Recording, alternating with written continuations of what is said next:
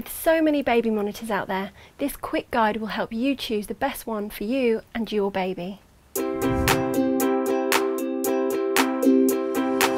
There are two main types of baby monitor, digital and DECT. Digital baby monitors can sometimes get interference, just like a digital radio can. DECT baby monitors, on the other hand, use the same technology as cordless phones, so you should get a totally interference-free line that's totally private. However, DECT monitors are generally more expensive. You're talking about around £80 as opposed to £40 for a digital one. You can also get DECT and digital monitors with video. Video monitors can provide extra reassurance, as some people like to be able to see their child as well as hear them. But they do cost a little more, around £100 to £165 for a good one. Some video monitors have extra features such as remote control camera or being able to link up to your phone or computer, but they do tend to have a shorter battery life and shorter range than audio monitors. If you've got a large house or thick walls and plan on moving around a lot, say as into the garden, then you want to make sure you've got a baby monitor with as long a range as possible and a warning light to let you know if you go out of range. But we found the claimed range isn't always accurate.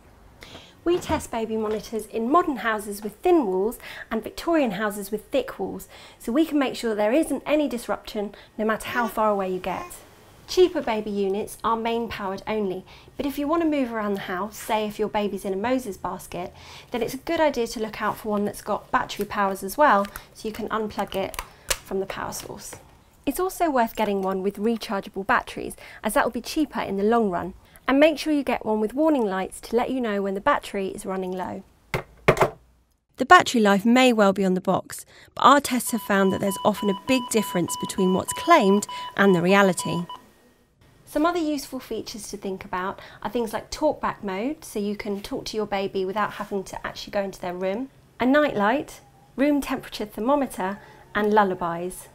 You can also get a baby monitor with a motion sensor mat that will alert you if your baby stops moving for more than 20 seconds. Remember, you don't have to spend a lot to get a good baby monitor. We found Best Buy audio ones for under £70 and Best Buy video ones for under £130. So take a look at all of our reviews at which.co.uk.